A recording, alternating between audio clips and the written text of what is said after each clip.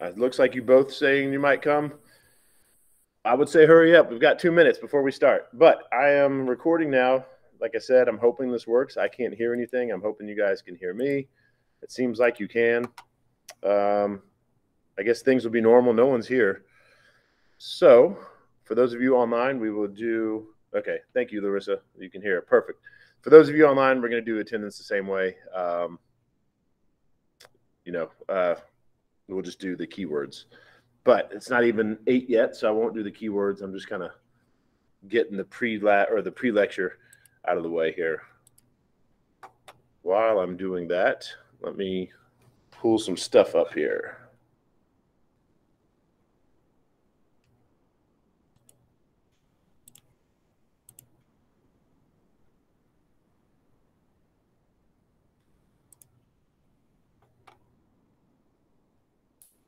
All right, so you guys should see my screen.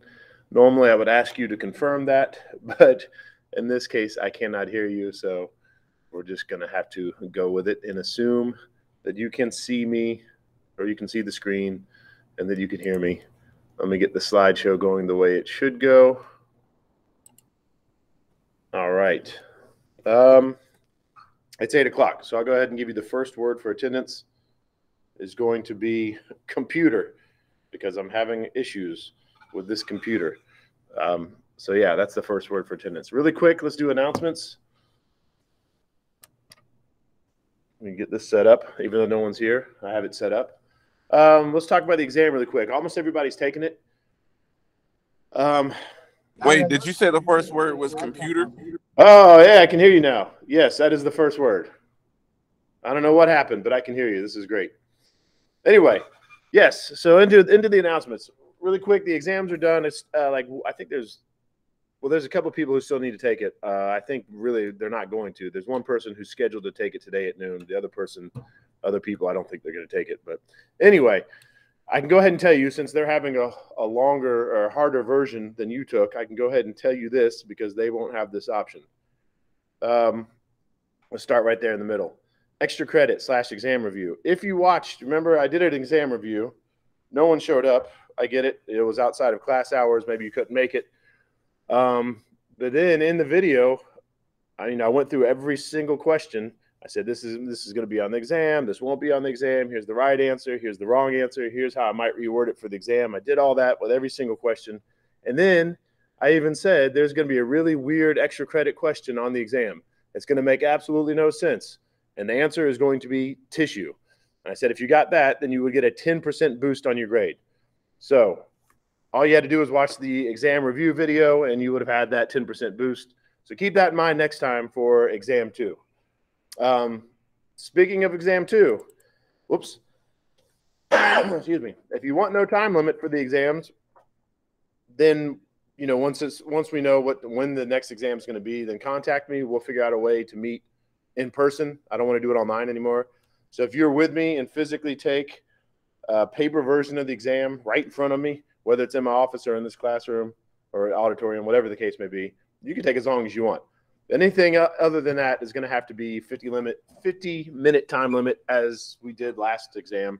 Even if you meet me online, I think it's going to have to be a 50-minute time limit. Yeah, so that's it.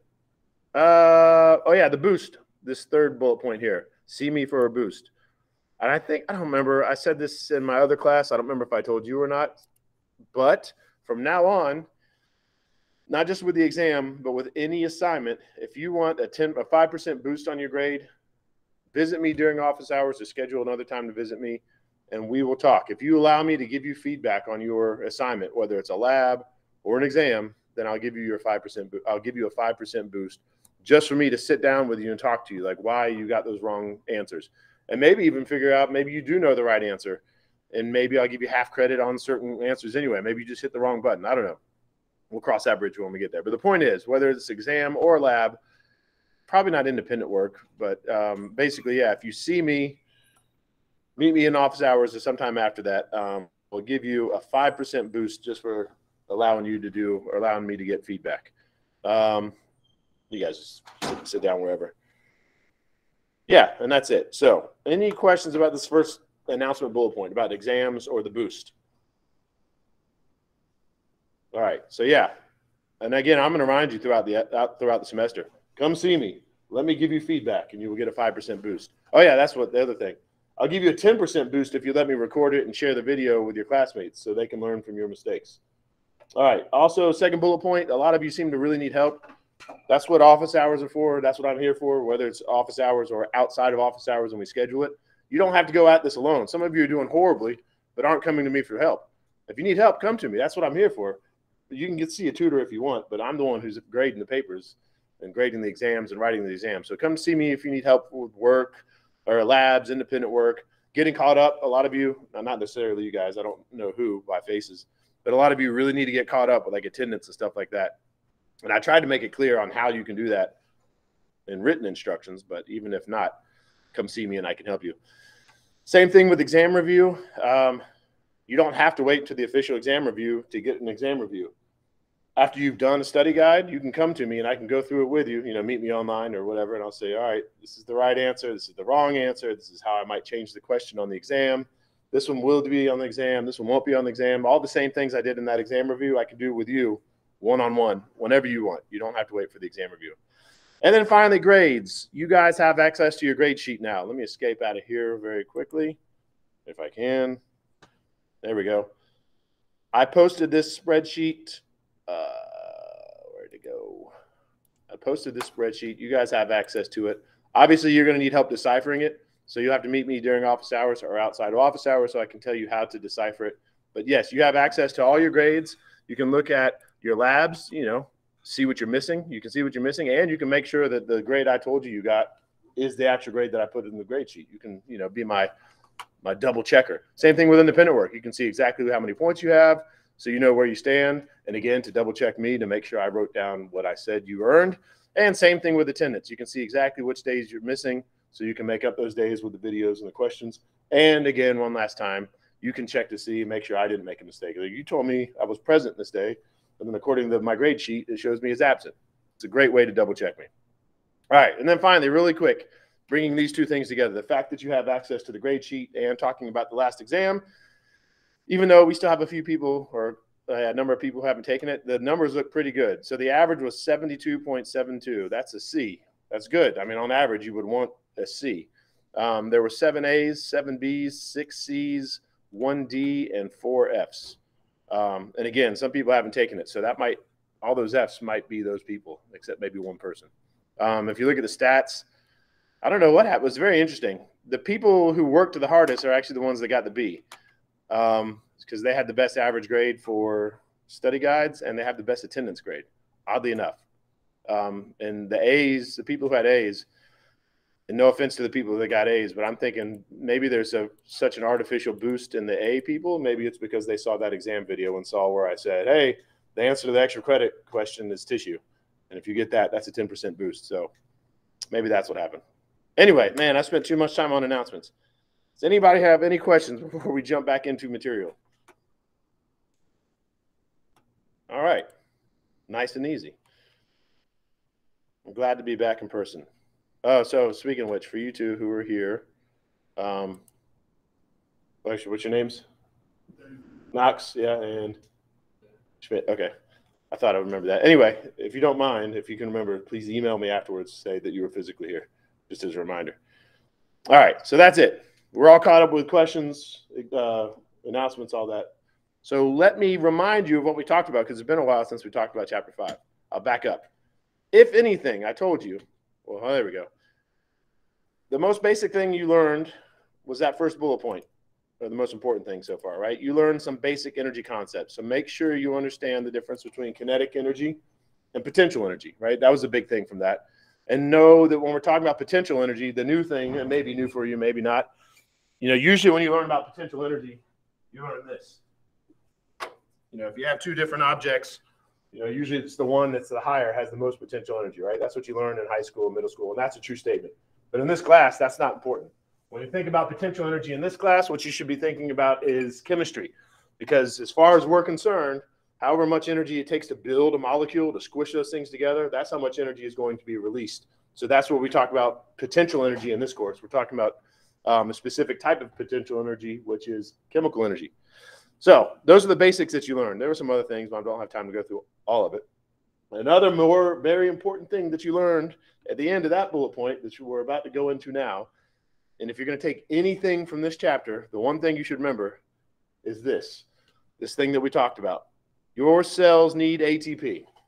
So what is the energy source for all cells on Earth? It's ATP. Now, I want to make sure this is not confusing from what we said in chapter 1. Ultimately, all the energy on Earth, with very few exceptions, came from the sun. So yes, all the energy comes from the sun, and there are some chemical processes that you're going to learn about later that bring us from the sun to ATP. But cells need ATP for energy. That will be a test question that's very important. Cells need ATP for energy. And this is a good time to back up really quickly to remind you from chapter 1 when we talked about those things that make us alive, right? Those properties of life. And one of those properties of life was that, well, life needs this conversion of energy from one form to another, right? So there you go, ATP, right? You need energy. So that's that. Another thing we learned about a property of life was that cells can regulate their environment, right? They can like maintain their pH, maybe their temperature, their salinity. There's all these things because basically they can control what comes in and out of the cells. And that takes energy. So again, we're back to this idea of needing energy. And again, another property of life. So that's why we're learning about this. Anyway, really quickly, and we've already talked about this at the end of our last lecture. ATP, again, you need to know that that's what your chemicals need or your cells need for energy. And I described it differently than what is written here. And I said, basically, you could think of them ATP as batteries, right? Rechargeable batteries that all these different components in your cell need energy. Well, that's where they get it from, these rechargeable batteries that we call ATP. And now we are caught up. So now we can move forward. Do you guys have any questions online or in person about what we've said to get caught up? All right, let's move forward then. Here we are. This is where we left off. So remember back in chapter 1, I told you that we're going to have this theme throughout the semester where there's a structure function thing where we look at the structure and how it's related to the function and vice versa. And that's where we're going to start off with ATP. ATP, the word stands for adenosine triphosphate. You don't need to know that for the exam, but it's in the word, and the word will maybe help you remember what the structure is. Triphosphate. Here's a picture of it. You've got this phosphate group with 3 phosphates. And I'm not probably necessarily going to ask you to remember the exact structure of ATP. I might give you a picture of it and have you recognize it. Like what do they call those things in a jail where you got the criminals lined up and say, that's the one. Anyway, you might have to do that with ATP, but most likely not. But I do want to talk about the structure. So earlier I said, as far as this class is concerned, however much energy it takes to build a molecule is how much energy is ready to be released when you break that molecule. And that's why ATP, as far as we're concerned, that is the reason why ATP is so powerful, why it has so much energy. It's all about the structure. Now, if you also remember last time we talked about this last week, I asked you guys, I said, what's on the outside of an atom? And the answer is electrons. Someone got it right. And I said, okay, well, what charge are electrons? And someone correctly said negative. So that means these atoms are surrounded by negative things, right? So as far as we're concerned, the best way to think about it, even though this is not 100% accurate, it works for understanding this concept. These negative things repel each other, right? And as you try to push together like magnets that are the same polarity, they want to repel each other, right? Same thing with these atoms. They kind of want to push each other away. So it takes energy to push them together. And let's take that to the next level, keeping that in mind. Look at these things. These phosphate groups have a negative charge on them. So not only are they just the regular old negative because they have electrons on the outside, but they're even more negative because they have extra electrons. Another thing that you don't know, because I haven't taught you and you don't necessarily need to know this level of chemistry in this class, oxygens themselves are a very negative atom, a very negative element. So that's a lot of oxygens, right? Very negative. Another thing that I didn't tell you, but you can, hopefully this will make sense to you. Here we have double bonds. And remember, bonds are sharings of electrons, right? So obviously there's a lot of electrons being shared right there. Again, very, very negative. All this to say Those phosphate groups, those little balls, are very, very negative. Therefore, it takes a lot of energy to squish those things together. Therefore, that molecule has a lot of energy ready to be released once you break those bonds. Yeah, so that's what I was getting at. All that being said, again, this thing right here that you see, that's ATP. Now, when you knock one of these balls off, and I'm going to show you a picture of it later. So for now, I'm just going to do this crude little line down the middle.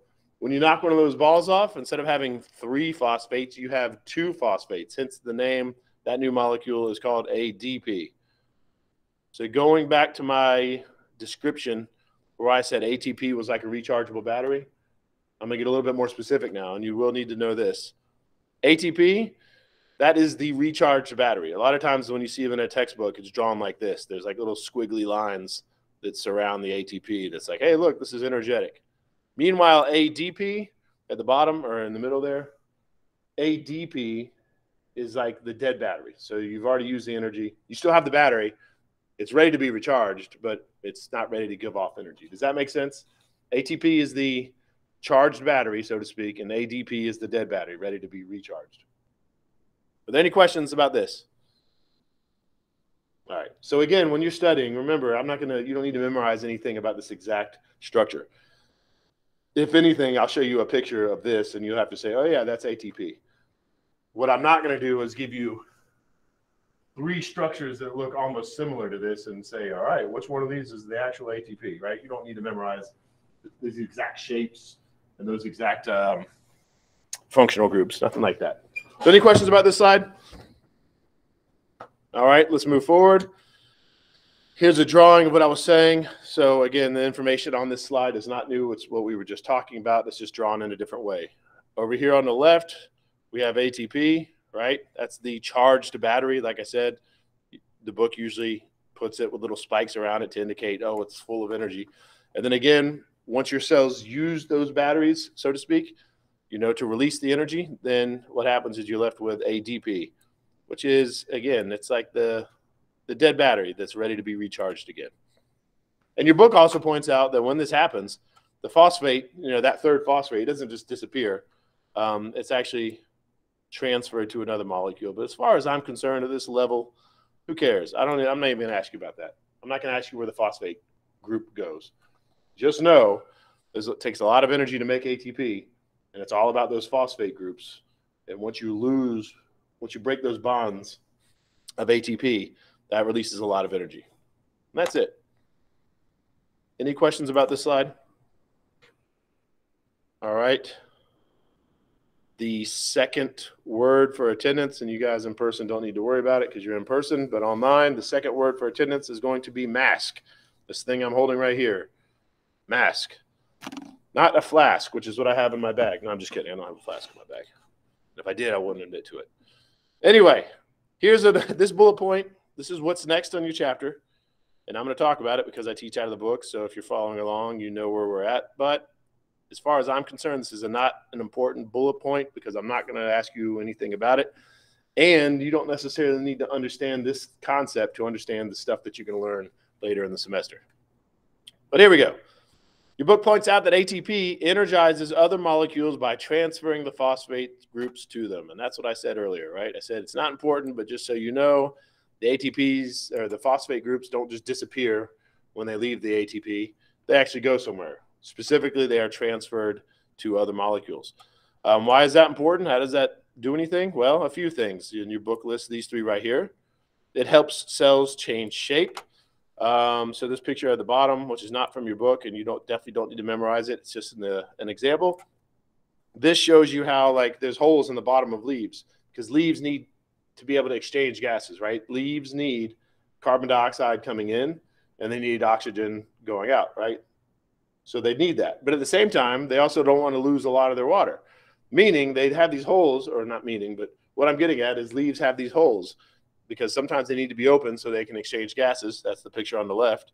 Sometimes they need to be closed so they can, whoops, there we go, so they can retain their water.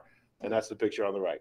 Anyway, I guess my point here is that's one of the reasons why it would be helpful for a cell to change shape. In this case, so a plant could maintain its water and gas balances. Here's a little bit more of an important one. I'm not going to ask you about it, but we're going to talk about this chapter. Using ATP enables the transport of different things across a membrane. So you remember your cell membrane, it lets some things in, it lets some things out, but it controls it. That's how it kind of controls its environment. So that's an important bullet point, not necessarily for the exam, because I'm not going to necessarily ask you about that, but it's important for understanding why we're even talking about this, because this is how cells maintain their environment, and maintaining your environment is one of those properties of life. And it's what you did in lab, right? You learned all about diffusion and osmosis. Well, your cell can control what comes in and out, and they use ATP to do it. And then finally, and this is going to be a little bit important in the next two chapters, when we're making new large molecules, which you should know as a dehydration reaction from the last exam, that takes energy, right? And where does the energy come from? It comes from ATP. So again, for the exam, this slide is not very important. This is just more like saying, hey, why is ATP so important? And here we go. This is some more examples of why ATP is so important. Again, cells just couldn't do what they do without ATP. And if there's one thing you remember from this chapter, that should be it. Cells need ATP for energy. All right, here's some pictures of what we're talking about. So when I move my arm like this, right, the muscles are contracting. That takes energy. What kind of energy? ATP. So you can see the ATP transfers a phosphate group, and then that causes the muscle to contract. That's just an example. I'm not going to ask you anything about that on the exam. Same thing here. What you should know from the lab is that things diffuse, right? They go from an area of high concentration to an area of low concentration. And if you look closely at this picture on the right, those little purple balls, there's a lot of them on the inside of the cell, which is down here at the bottom. And there's not a lot of them on the outside of the cell, which is the top. So what you know, what you should know, is that things naturally want to diffuse in this picture. They want to diffuse out, right? They want to go from this area of high concentration to low concentration. However, whatever these purple balls are, whatever it may be, your cell needs it. So because of that, it's going to take some energy, right? Because things aren't going to naturally go from an area of low concentration to high concentration. That's like anti-diffusion. So it's going to take some energy to pump those things into the cell. And again, where does the energy come from? It comes from ATP. Specifically, ATP transfers that phosphate group. And for the exam, again, this isn't very important, but this concept that we're looking at will be important, very important in the next two chapters, because when you learn about how photosynthesis works and how respiration works, it does involve pumping things against their concentration gradient. So that concept's going to come back. It's very important. It takes energy to do that. And then, of course, like I said on that other bullet point, when your body builds, when your cells build new molecules, it takes energy to do that. Like I said, right, when you push things together, atoms together, it takes energy to do that. Where does that energy come from? It comes from ATP. And that's it. So any questions about that? All right. So here's probably the easiest thing I can say that I'm going to teach you about ATP is the ATP cycle. And in this exam, you're going to learn quite a few cycles. This is the easiest one I'm going to teach you for exam number 2. The ATP cycle is the easiest thing. Remember, the way I describe ATP, it's like a battery, right? So ATP is the fully charged battery. ADP is the dead battery that needs charged. So here you go. It's pretty simple. Basically, you use it, right? You have ATP. That's your fully charged battery right there. You use it, AKA you release phosphate. So now you're down to ADP. You're down to the battery that's dead that needs to be recharged. Well, how do you recharge it? You get another energy source from somewhere else, and you add the phosphate tail back to it. That's it. Take a phosphate tail off of it to release the energy. Put a phosphate tail back on it to store the energy. So again, that's the cycle. ATP is the fully charged battery. ADP is the dead battery. If anything, the hardest thing to remember, and I'm probably not going to ask you this, is when I say charge the battery and use the battery, specifically what I mean is when we're using the battery, we're releasing a phosphate. When we're charging the battery, we're adding a phosphate. Any questions? You good? Okay. I was like trying to understand like how you were saying it. Okay. Do you want me to say it again? Yeah. Okay. So I'm saying like ATP, that's the fully charged molecule, right? or in other words, the fully charged battery. And when you use it, like we were talking about earlier, you're just getting off one of those phosphate groups, one of those 3 balls. So once you lose one and that releases the energy, that's why you're left with a DP, because you only have 2 out of the 3 now. So that means that thing doesn't have any energy, relatively speaking. In this conversation, we'll just say it doesn't have any energy. So to recharge it, we got to take one of those balls that we took off and squish it back on. And all I'm exactly, yeah. So yeah, take once you have the ATP, once you lob one of those phosphate groups off, it is now without energy. But if you want to charge it back up, you put one of those balls back on. And of course, again, on the right-hand side, that's releasing the energy, right? So when you knock a ball off, then that releases energy. And then the opposite is true here. To put a ball back on, a phosphate group, a phosphate tail, however you want to say it, to put that back on, it's going to require an input of energy. So they're basically just the opposite of each other. Knock a ball off, it releases energy, but it takes energy to put it back on. Good question. Anybody, any other questions? All right. Let's see, what time is it? Oh, we're doing okay. All right. Oh, and this is this is a picture, again, of the same thing from your book. Except now there's a new term. But if you're taking notes, you don't necessarily need to write this down because we'll talk about it later. So again, we're going from the fully energized ATP down to a DP, right? Because you've disconnected that phosphate from it, and now it needs to be charged again. But then when you put it back on, that's this on the left-hand side, right? It requires energy to put it back on. And now the new information that we're going to talk about later, technically this is cellular respiration. So when we're talking about, like I said, it takes energy to put that phosphate group back on. Well, where do we get that energy from? We get it from cellular respiration. And again, for now, there's no need to even write that down. We're going to have a whole chapter on this right here.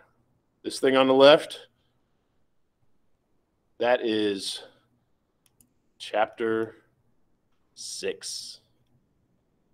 Chapter 6 tells us exactly this. Chapter 6 is all about how do we make ATP. So if I had to explain the next 3 chapters regarding the next exam, I would say chapter 5, your cells need ATP for energy. Chapter 6 is how we make ATP. Chapter 7, well, we'll talk about that later. I don't want to give you too much information yet. So anyway, any questions about this slide? It's basically like the last slide, slightly different information. All right, here's some important stuff that you've already been slightly introduced to. Chapter 3, we talked about different biological molecules, one of which was proteins. When we talked about those proteins, I showed you there's different things they do. There's structure, there's storage. And then at the end, I said on the right-hand side, there was enzymes. I said that'll be important later. So here we are. So we were talking about a specific type of protein called enzymes. Very important. But to properly talk about them, you need to know this word, metabolism. And I'm sure you've heard it before, but in the context of this chapter, according to your book, metabolism is all the chemical reactions that happens in an organism. And before we move forward, I'll let you know, we wouldn't be alive without all those chemical reactions. We are basically walking chemical reactions happening. And another thing to tell you about these chemical reactions is that almost none of them would just naturally happen. Because again, you're trying to build these molecules as one example, and that takes energy to build molecules. Well, where does that energy come from? It comes from ATP. We already talked about that. And another thing, and this is the new information here, is that these chemical reactions require enzymes. So this portion right here of what we've talked about won't be on the exam. This is more like saying, why do we care about enzymes? Why are they important? Well, this is why. Because without enzymes, we wouldn't have these chemical reactions that happen in our bodies, in our cells, and without that, we would be dead. Last name? Bunch, okay. Just to help me remember, because I don't have my spreadsheet in front of me, when we leave, make sure you email me and tell me you came in late, so I'll have you down for attendance. Yeah, I saw you. But yeah, you'll want to send me an email. Otherwise, I might forget, and I don't want that. It wouldn't be fair to you. Anyway, so yeah, that's why enzymes are important. Without them, we wouldn't have these chemical reactions. And again, that's not trivial. Like we just would be dead without all these chemical reactions happening in our body. And that's about, you know, in the next 2 chapters, you're going to learn about a lot of those chemical reactions. Anyway, let's talk about some things that you do need to know about enzymes for the exam. First of all, like I've already said, enzymes are proteins. There are some exceptions, but as far as we're concerned in this class, there are no exceptions. Enzymes are proteins. Remember, there's all kinds of different proteins. There's the kind that make up your muscles. There's the kind that make up your hair. There's the storage proteins in eggs. And then there's the ones that we're concerned with right now, which are enzymes. For independent work, you can look that up, though, and look to see what the exceptions to the rule are. But as far as we're concerned in this class, all enzymes are proteins. How do they work? I'm going to get a little bit more specific later, but for now, you just need to know enzymes speed up chemical reactions.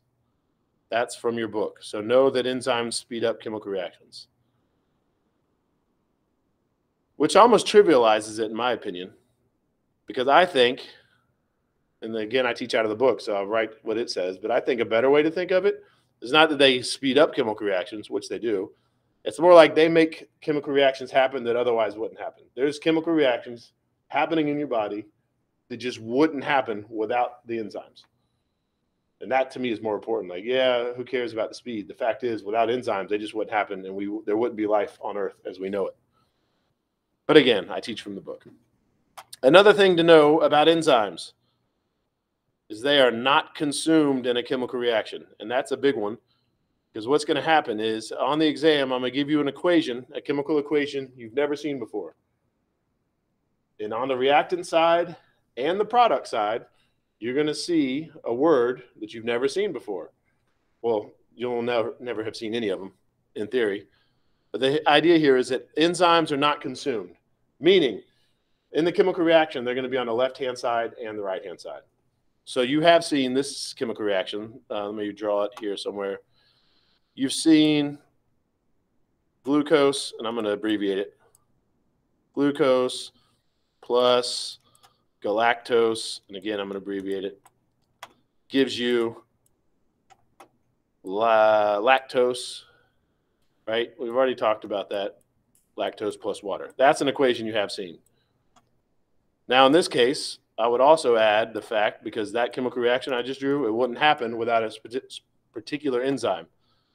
I drew that backwards. Anyway, what I'm about to draw isn't technically accurate, but it doesn't matter because it's just an example. So if you were to see something where I wrote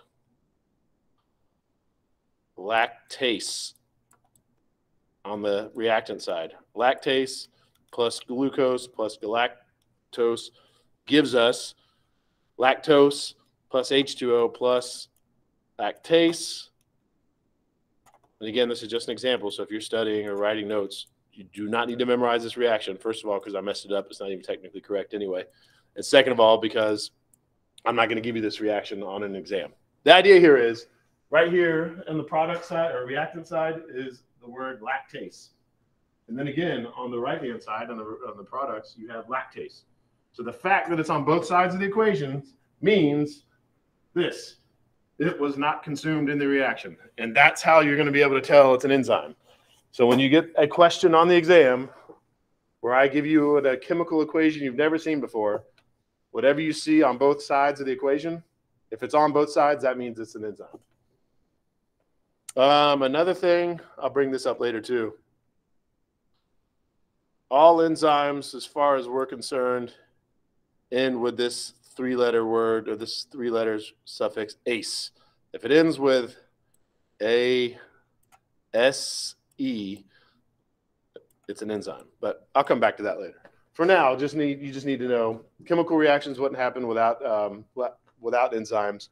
They're not used up in the chemical reactions. They're just there to help. Sort of like baking cookies, right? You bring the flour and the sugar and the milk. Those are the ingredients. Those are the reactants. Put them in the oven for however long. And then at the end, you get the products, which is the cookies, right? You used you used the oven, but an oven wasn't used up in the reaction, right? Same thing, you can think of enzymes as that. Enzymes are the things where these things happen, but they're not used up. And that's what this picture is at the bottom. Anyway, yeah, that's it for this. Any questions about this slide? All right, we'll move forward. Let's talk about how they work. You know that they're important. You know that they don't get used up. You know that they speed up reactions. Now let's talk about how it all works. And the first thing you need to understand is this concept called activation energy. And here it is, and you should know this for the exam. Activation energy is the energy invested to start a reaction. And if I were shorthanding and taking notes, you could even put activation energy needed to start reaction. And that's basically it. Because remember, like I said, it takes energy to squish these things together, right? Also, sometimes it takes energy to break things. Either way, the point is, chemical reactions, they require an input of energy. Some of them require a lot of energy. Some of them require a little bit of energy. But anyway, that's what activation energy is. So all these chemical reactions, as far as we're concerned, they all need some sort of input of energy. Like think about a ball rolling down a hill, right? If you're on top of a hill and the ball is just sitting there, you just have to give it a little nudge. And that's it. Then there's a lot of potential energy that you're going to release, right? Once you give it that little nudge, it's just going to roll down the hill. It's going to get faster and faster. But you still had to give it that little nudge to begin with. So even though that reaction of the ball rolling down the hill is going to convert a lot of potential energy to kinetic energy, you still needed to put a little bit of energy in. And that's what activation energy is. It's the energy that you need to put in before the chemical reaction can happen. And a more scientific way of saying what I just said is these two bullet points here. It activates the reactants. It activates the reactants, which is another way of saying, it's getting the ball rolling. It triggers the chemical reaction. But as far as I'm concerned, I wouldn't even worry about these two little bullet points. That first bullet point right here, that's the main thing. Know what activation energy is. It's the energy needed to get things started, get that ball rolling. And that's where enzymes come in. So we already said that they speed up chemical reactions. And I already said that there's so many reactions that just wouldn't happen without enzymes. But now you're going to learn why. And this is a very important bullet point. How do enzymes work? This is the basic answer. We'll get more specific later. But really, the basic thing you need to know is this. Enzymes reduce the amount of energy required to break the bonds of reactant molecules. And again, if you're shorthanding, taking notes, you could just say this. Again, going back to the top. Activation energy is the energy needed to start a chemical reaction. Enzymes lower that. Then I use this example because I've used it before. I said, however much energy it takes to build a molecule, that's how much energy will be released once you break those bonds, right? And I use this as an example, a crossbow. I said, however much energy it takes you to pull that thing back, once you pull the trigger, that's how much energy is going to be released. Does that make sense? Now, how many of you guys have ever shot guns or crossbows or anything with a trigger? Have you guys shot anything like that? Hopefully you've shot multiple, well, not hopefully for this discussion, you've shot multiple things, and you might know some triggers are easier to pull than others, right? So you can almost think of an enzyme as switching out a trigger that's hard to pull and putting in a new one that's really light and easy to pull. Does that make sense? You still have to pull the trigger. You still have to put it in some energy to release that energy, but it's making it a lot easier. Matter of fact, some triggers are like, you barely touch them. That's kind of dangerous in my opinion. But some of them, you barely hit them and it starts it. That's what an enzyme is. It reduces the amount of energy that you need to put in there. Yeah, that's it. Again, using my analogy of like, all right, you've got a ball on top of a hill. That's a lot of potential energy that will be converted to kinetic energy as it rolls down the hill, but you still have to push the ball, right? So you can think of an enzyme as, I don't know, a bionic suit or a tool. So instead of just like pushing a big boulder, maybe you've got a lever, right? And you're pushing it up and it makes it easier to push it off. That's all. It just makes it easier to start these reactions. The next word for attendance, and again, not for you guys in person because you're here, so you don't have to worry about it. But if you're online, the next word for attendance is this on the bottom of the picture right there, crossbow. So that is the next word, crossbow. Anyway, any questions about this slide? I talked a lot, basically just to say activation energy is the energy required to start chemical reactions, and enzymes reduce the amount of energy needed. That's it. It reduces the activation energy. Here's a picture of everything we said. So again, here the reactants, you have this high energy molecule up here and the reactants. Then once you break those bonds, you release energy, and it's a lower energy product. But before you can get from this high energy to this low energy, again, think of a ball rolling down a hill. You have to get over a little bit of something. That's the activation energy. And an enzyme just reduces it. Maybe that's the analogy I should have used. Instead of, I kind of described it like this, like you're on top of a hill and there's a boulder. And if you push it down, you know, it rolls and you convert the potential energy to kinetic energy. Maybe I should have described it like this, like you're on top of a hill with another hill and you've got that boulder. And you can convert that to some energy, right? But before you can get it to roll down this big hill, you've got to get it over this little hill, right? So that's activation energy. And I guess in this case, an enzyme would be like a little bulldozer taking that part of the hill off. So now you just have to get it over a little bitty hill instead of a bigger hill. That's all it is. Any questions about that? All right. We're doing pretty good on time. Every chapter has this, the process of science, and I will always skip it. I'm just reminding you of that. I always, again, highly recommend reading it. It's good to get your mind thinking scientifically. If we had more time, I would go through it. But since I'm not going to test you on it, I'm not going to spend time discussing it. But again, read it. If you have questions, let me know. And that brings us to the third bullet point of enzymes, enzyme activity. So we already know what enzymes are.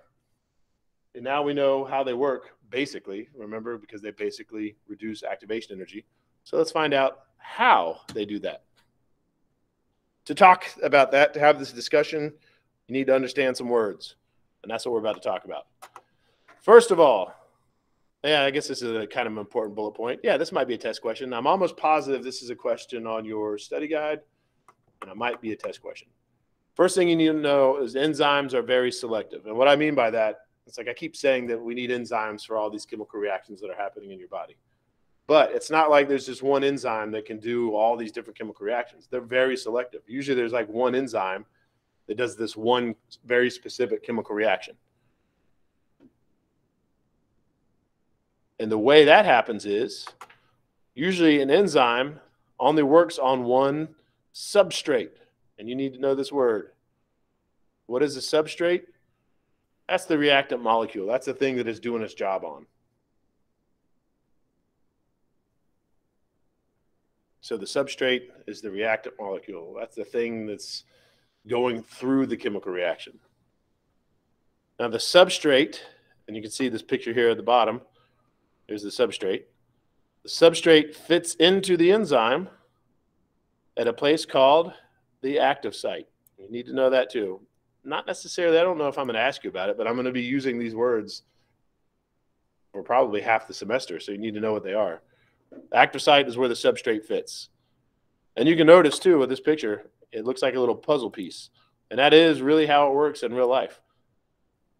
The enzymes are very specific. And I told you in the last chapter when we talked about proteins, I said, what's the most important thing about a protein?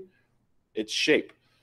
And that includes this particular type of protein, which are enzymes. Very important is their shape, because their substrates actually do have a particular shape.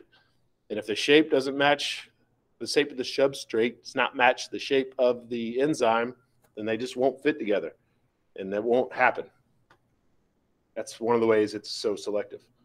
You guys, I'm sure when you were in kindergarten or prior to that, had that game where you put little blocks in, right? If it was a circle, you put it in the circle hole. If it was a star, you put it in the star hole. This is that. It's really that at the molecular level. The pieces have to fit. So anyway, that's the substrate. The substrate fits into the active site. So those two things are nouns. This other word I'm teaching you right here, that's a verb. When you put the substrate into the active site, we call that the induced fit. Specifically, as your book describes it, it is the entry of a substrate, or it is when the entry of a substrate induces the enzyme to change the shape. Basically, it's like saying the substrate kind of comes in all loosey-goosey, and then once it's in there, the enzyme's like, all right, now I'm ready, and it tightens up. And that's why I have this picture on the left here. Can anybody tell me what this picture is? What this picture is? Those silhouettes. What is that? What are they doing? Well, if you can guess what they're doing. As long as you don't get too creative, you'll probably guess it right. What are these two doing? Are they hugging? Hugging, yeah, they're hugging. So she could be the substrate, and he could. I mean, I hate to assume genders. I don't know, but it just looks. I don't know. To me, that looks like a male and female. Whatever. He's the enzyme. She's the substrate. So think about how hugs work. They end like this, right? With arms like this. You're holding somebody if it's a good hug, but they don't start like that. Like, I'm not going to hug Knox here, but if I did, I wouldn't come at you like this. That's not going to work, right? We'd have to start like this. You start with open arms. Then once you come in, then you bring the arms around. That's the induced fit, is when you bring the arms around. And that's basically what enzymes do. They've got to start open because they're just waiting for these molecules to float into their spot. But once they come in, then you get the induced fit. So again, know these words. Substrate fits into the active site. And when that happens, then you get the induced fit. Any questions? It's fairly simple stuff. Okay, so again, the substrate comes into the enzyme. Then the enzyme kind of wraps around it, right? It strengthens, it kind of squishes it. That's the induced fit. And then afterwards, after, it maybe in this case breaks a bond, in this case. So you remember we had this substrate that's like a half a circle and a triangle. That's the molecule. In this particular reaction, we're breaking that. So we're turning that one molecule into these two different molecules, like a little round thing and a triangle. Once that happens, right, again, it came into the active site. We had the induced fit. Some magic happened, whether it be literally, it could be because the enzyme like literally broke the bonds, like with tension, so to speak, or it could be some other stuff that we'll talk about later. But what happens is once it's done, the products leave. And you can see now this enzyme on the very bottom right, now that the products are gone, that thing's ready to do its job again. And that's what I was talking about when I said not too long ago when I said enzymes are not used up in chemical reactions. And that's how. The substrate comes in, it does its job, the products leave, and the enzyme's ready to do its job again.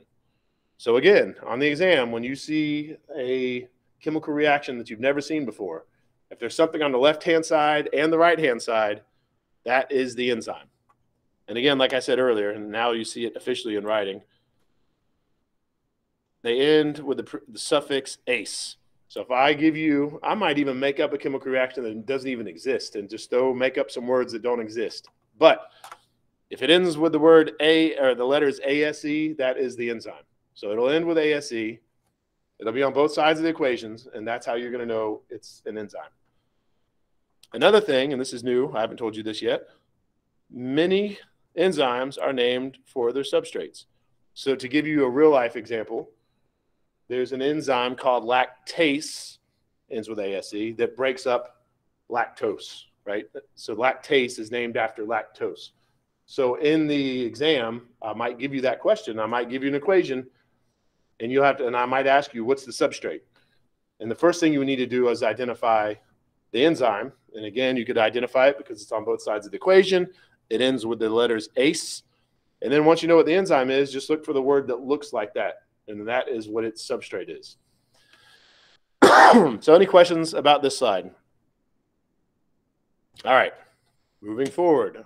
Here's a picture of everything we talked about. Oh, that's actually lactase, what I was talking about. So there's lactase. It's an enzyme. Its whole job is to break the molecule lactose up. It's ready to go. Its active site is empty. So here it comes. Here comes lactose. Looks like a dumbbell. It comes in. It binds to the active site. Oh, here's something to remind you. Not that it matters too much anymore, but hey, if we're breaking a reaction, it's a hydrolysis reaction, right? So we use water to break it up.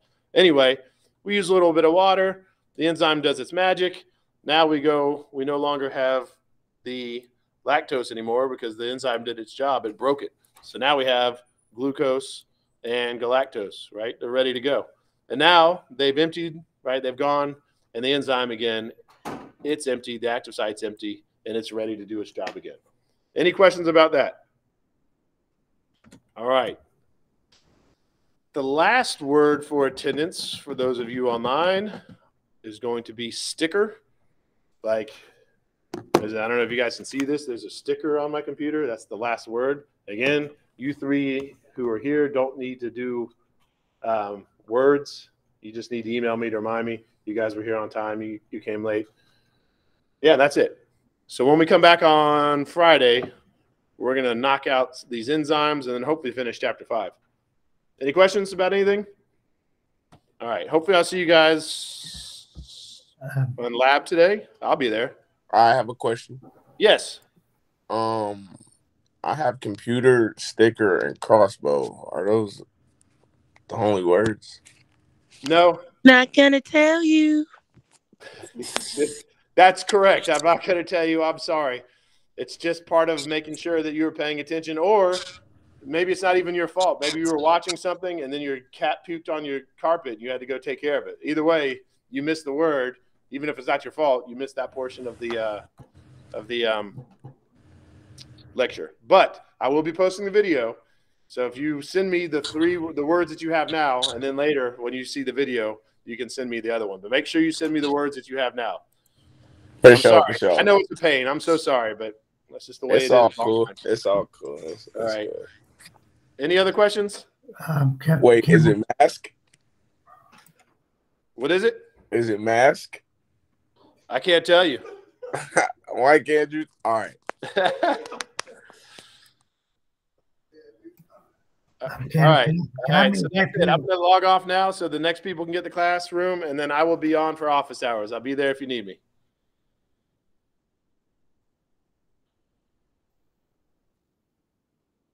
All right. There we go.